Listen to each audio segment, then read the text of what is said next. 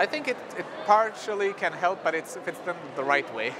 I mean, you've noticed recently the attack that happened, DDoS attacks that were using zombie Internet of Things that are actually exploited, and since they are vulnerable. So what is important is that one needs to look into how you do things, not just what you do. How you do them is important. And so cybersecurity is part and parcel of what the internet should be in the future in terms of protection of users and data.